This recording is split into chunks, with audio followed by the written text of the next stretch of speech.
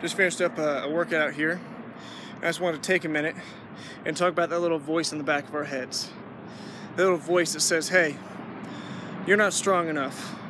You're not good enough. You don't look good enough. You'll never make it. You won't be successful. It's that little voice of self-doubt that we have that's right in the back of our head. Sometimes it comes right to the front, doesn't it? Sometimes it stares us right in the face and starts screaming at us, saying, why are you even trying? You ain't gonna make it.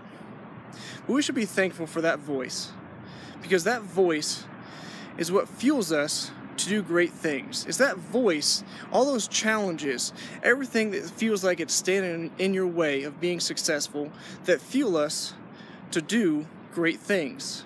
It's that little voice of self-doubt that we want to prove wrong. We want to spend our whole life proving that voice wrong. We want to prove that our self-confidence is greater than our self-doubt.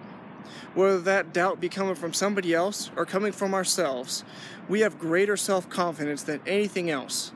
And that self-confidence is what really fuels us to change our world, to change the world. We should be thankful, because without that voice, this won't be too much fun now, would it? No. So use that voice. Hear it. Listen to it loud and clear. Hear that voice and prove it wrong.